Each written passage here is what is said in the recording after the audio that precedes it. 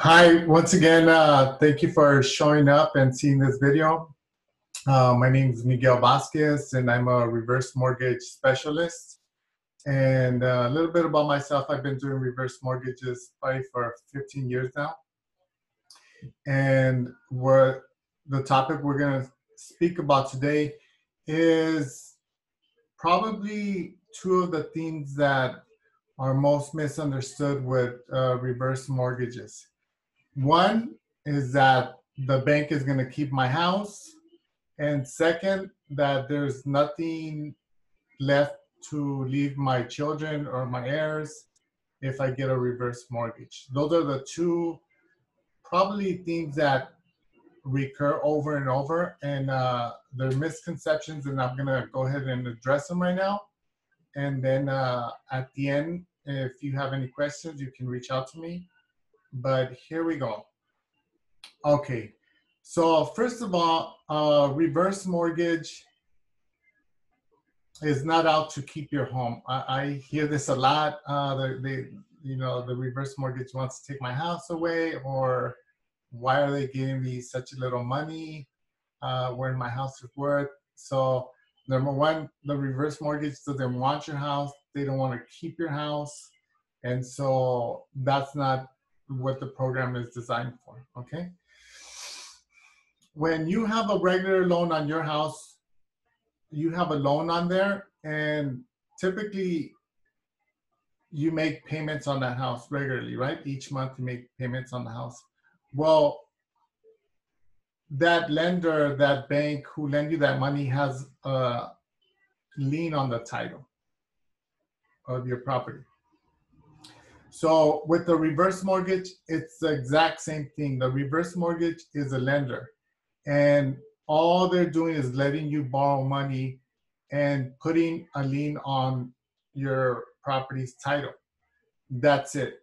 That doesn't mean they own the property. That doesn't mean that they want to take it away from you. They don't. It's a reverse mortgage loan is the same thing as a regular type of loan, a 30-year loan, a 20-year loan, a 15-year loan. So it's exactly the same thing. It's a loan, okay? The only difference, though, with the reverse mortgage is you're not required to make monthly payments on the reverse mortgage. Where on the traditional type of mortgage, you would make interest payments and a little bit of principal on your monthly payment month after month. So that's the difference between the reverse mortgage and the regular type of mortgage, that on the reverse mortgage, you're not required to make the payments. You still are required to make your taxes, property taxes, and your fire insurance. Those you do have to still make. The other thing that you also have to make sure that you do is you have to keep your property up. You can't just let it dwindle, and you have to at least keep it up to a minimum, okay? So that's one thing, okay? So on a regular mortgage, if you were to sell the property or leave it to your heirs and they were to sell the property, they would sell the property, get the money that from the sale. From that money of the sale, they would pay the balance that's owed on the home, and then they would just walk away with the remaining proceeds. That's what would happen on a regular mortgage. Well, on a reverse mortgage, it's something very similar. If you were to pass away, or if you were to sell the home, or your heirs were to sell the homes, they would put the property up for sale, get the proceeds from the sale, and then pay off the reverse mortgage balance. And then your heirs or your kids or whoever you leave your house to would keep the remaining proceeds of the sale. So that's very similar.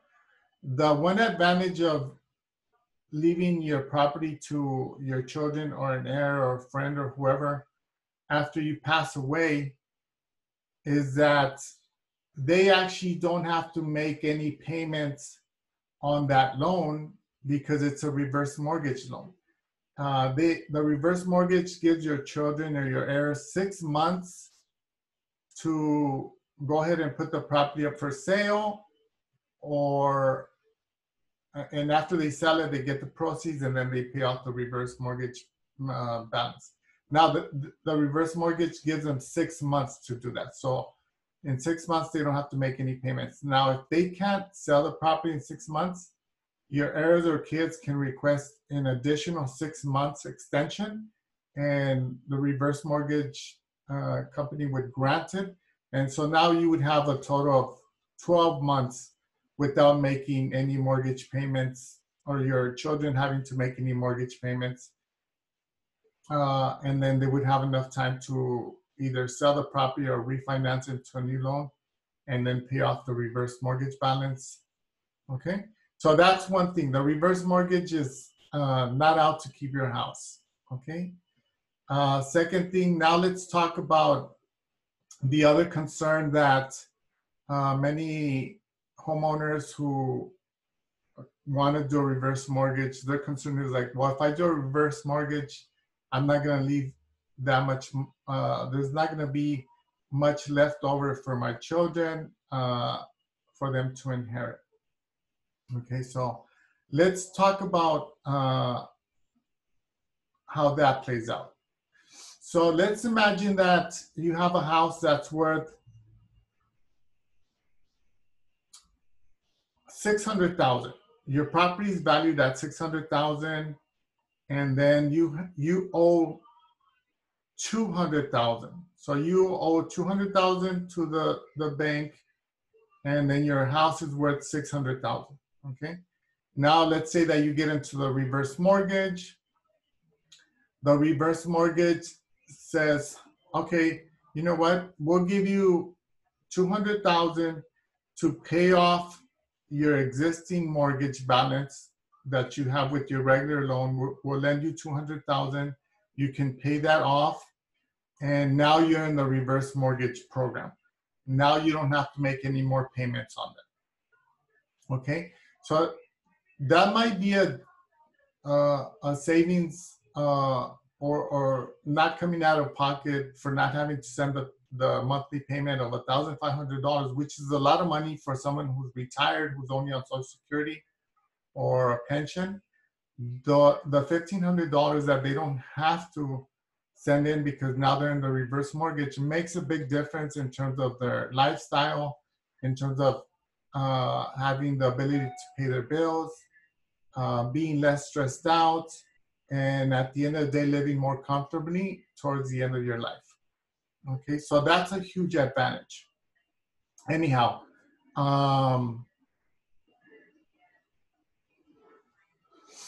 so let's say that you're in the reverse mortgage and they lend you the $200,000, you paid off your regular mortgage. Now you owe the reverse mortgage $200,000.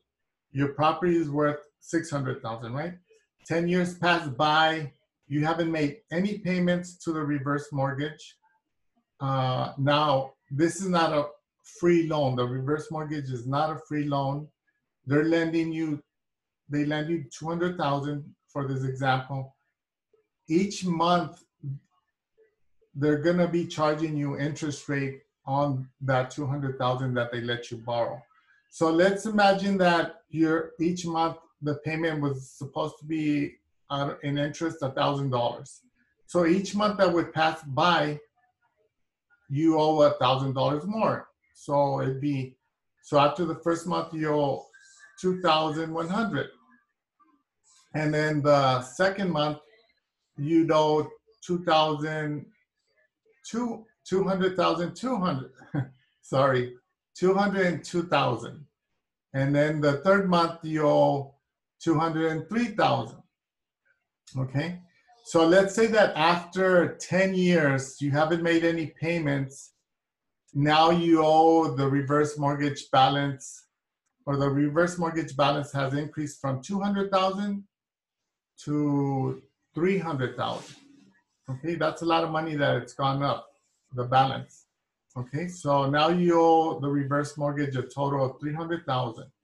That's pretty scary for a lot of people. But remember, you haven't made any payments on that. Now, if you wanted to make payments, you could make payments so that the balance doesn't go up as quickly. But you have that option. You could or you could not if you don't want to. It's up to you.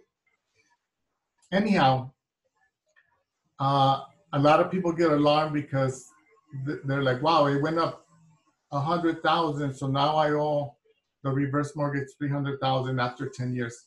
But let's also remember that 10 years is a long time. And so if your property, when you first got the reverse mortgage 10 years ago, was valued at 600,000, 10 years later, it's probably appreciated a significant amount. Instead of it being worth 600,000, 10 years later, now it's probably worth 750,000, 800,000. Okay. So now, yeah, your balance went up because you haven't made any payments on the reverse mortgage. But guess what? The value of your property has also gone up too. So you really haven't lost any equity there. Okay. What happens, let's say that you pass away, and then you leave your property after 10 years to your children, your heirs. And remember, now the property is worth 700,000. You owe 300. So let's say they inherit that property, you pass away, they put it up for sale, they sell it for fair market value, which is 700,000. They get the proceeds of 700,000. They pay off the 300,000 balance on the reverse mortgage, and they end up keeping the remaining 400,000. Okay, so that's the other misconception that we wanted to address, that just because you get into a reverse mortgage doesn't mean that you're not going to leave anything to your children or your heirs or whoever you're going to leave the property. Okay, sure. It's a pretty simple example. I understand that values go up and down here in California, but if we take the last, I don't know, 60, 70 years, we know there's an appreciation of about 4%.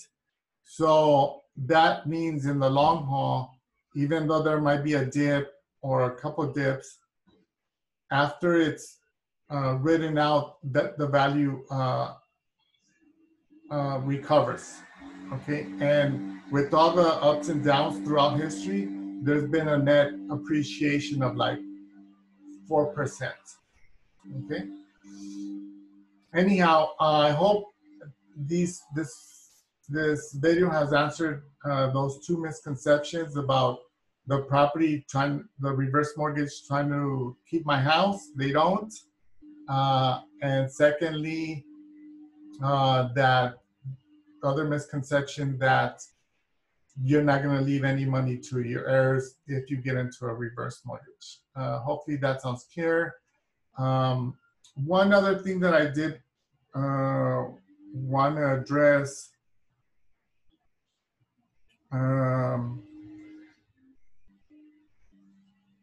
if it's 11 o'clock, if the reverse mortgage, if there's enough equity in there, you might also be able to borrow some money. So in addition to paying off the 200,000, maybe the reverse mortgage will give you 300,000.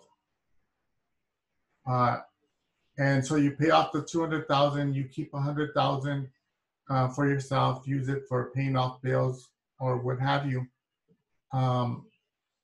Again, it's not a free loan. They're going to charge you interest rate on there.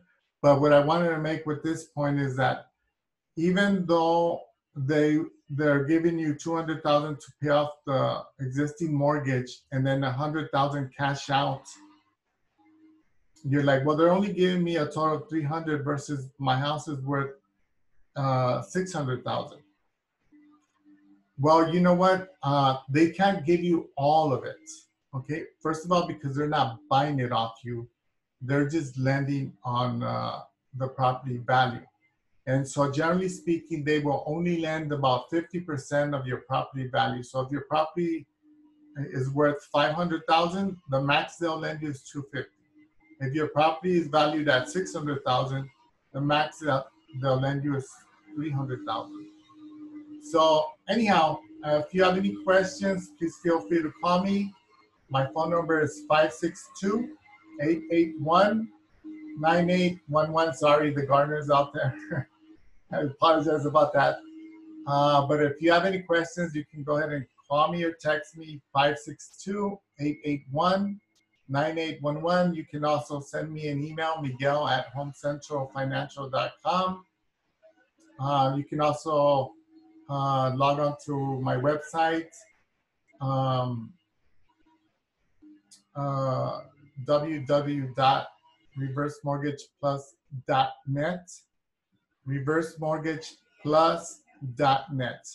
Okay, thank you very much for listening to the video. Also, if you can text me or email any questions if you also want to get qualified or find out more about reverse mortgages, please let me know. For my reverse mortgage clients, I also do house calls. So if you need me to go to your house or your parents' house or the client's house, I'd gladly be able to go over there. I work on weekends, evenings, holidays.